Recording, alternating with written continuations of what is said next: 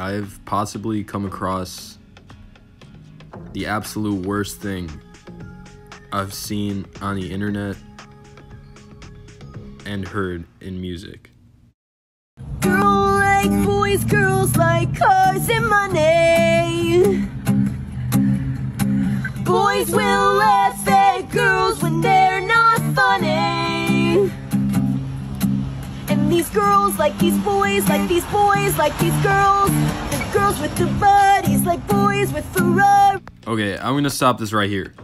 Who told them it was okay to post this? Who said it was okay to post this? Who said this was good? And they decided, they watched over this video and they decided to hit the release button on TikTok. The people that blessed us with this video is this upcoming emo band called the Tramp. I had to find out more about this, so I headed over to their Twitter. Basically here, they said that people were accusing them of being industry plants. And when I looked into these accusations, I'm gonna have to agree. But we're gonna get into that in a second.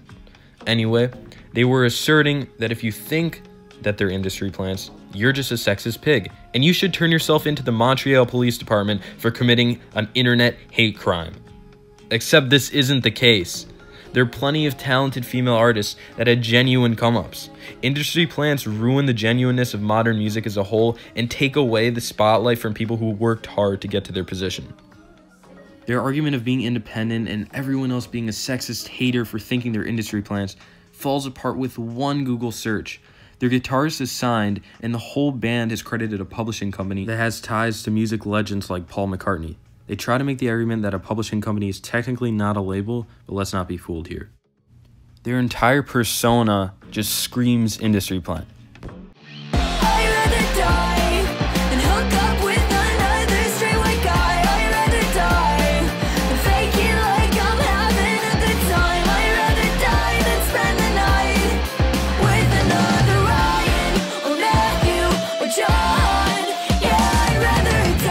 Besides their vocals being very basic and flooded with auto-tune, their lyrics are abysmal. I'm not going to sit here and read these lyrics off and tell you how bad they are, because the lyrics, they speak for themselves. But the song is trying way too hard to be edgy and they're desperately trying to relate to teenage alt girls. And that's what industry plants do. The industry makes them target a certain demographic, and they just go completely overboard with that target stereotypes to bring in an audience. Considering this like to dislike ratio, it's safe to say that their approach did not work. But did this stop them from being pushed and pushed? No, it did not, because they appear on several Spotify playlists that independent and upcoming artists don't just appear on. And that's a little concerning. You know what's even more concerning? Their fan accounts. Now, I can't verify if these are true fan accounts or these are troll accounts, but their message history on Twitter seems like they're actual fans, and they had one outlier message. Basically, this fan account photoshopped the tramp stamps into a photo of the Stonewall protests, which were pro-LGBT protests in the 60s. I don't think I have to explain what's wrong with this, but it's extremely disrespectful to put a garbage band onto a big moment of LGBT history. I'd rather listen to a 2006 Honda Civic try starting up than listen to this band.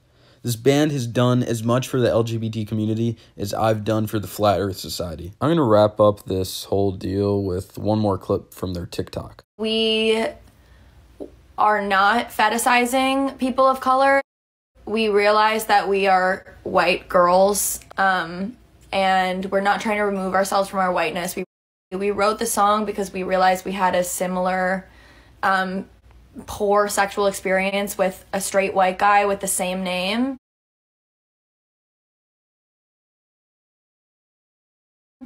And that's what the song is about. It's basically just a dramatic way to tell men to be better in bed. Holy cringe. I'm just speechless from that. I want you guys to let me know what you think in the comments, because... Okay. Alright, that's basically all I have for you guys. Wait. I'm getting a call in. We actually have a special guest here to perform a song. He calls his band The Carrots. I wasn't expecting this, but I'll let him perform. Here he is. Thank you, Dawkins, for letting me on the show and close us all off. And to the audience, my name is Lil Dawkins, and I'm part of the band The Carrots. And today we're going to be performing our hit song, I Hate White Men. And we got here purely from talent and no help from the industry. Without further ado, me. I hate